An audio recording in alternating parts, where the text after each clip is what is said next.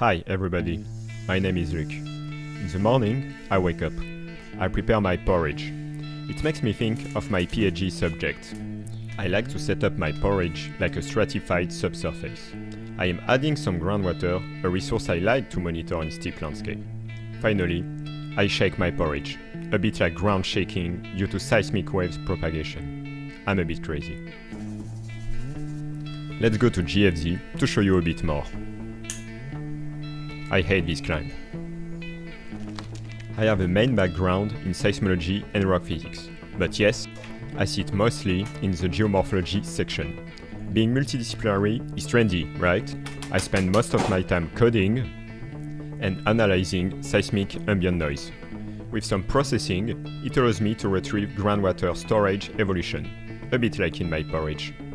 We just published an application in the Nepal Himalaya. I miss this place, but well. I am now using the same seismic noise technique to monitor the damage after large earthquakes and how it affects hydrological properties too. I have a new dataset in Chile. I wish I could go. My office looks more like that lately. It makes me see my work everywhere. In my porridge, for example. This is a sign I need a solid break. See you soon, everybody.